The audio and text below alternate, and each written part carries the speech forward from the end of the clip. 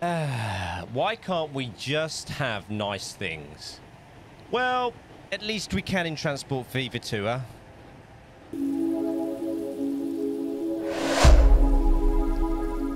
Welcome back to the Toolbox, and welcome back to this HS2 special. I decided for one day that I would swap out the Eurostars for these extra snazzy looking Hitachi HS2s.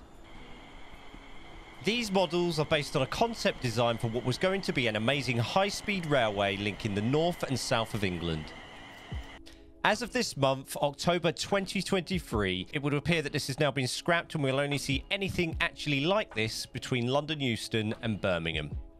With investment into a brand new Euston terminal station, a massive Old Oak Common station and a new station in Birmingham called Curzon Street, all built to host HS2 trains. There were then varied plans to continue north from Birmingham, visiting Manchester, Liverpool, Leeds, and I was hoping to see it reach Scotland at some point.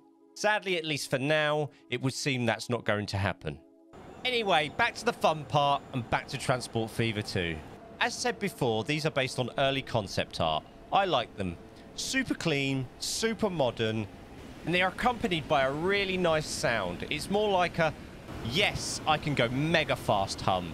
I really like it. They have a top speed of 360 kph or 225 mph. They come in a wide range of sets, 150 meters short, 200 meters short, 300 meters medium set, and 400 meters long set.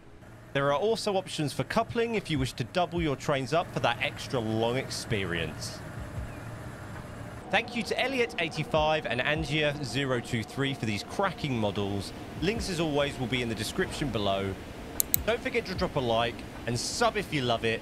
See you in the next one.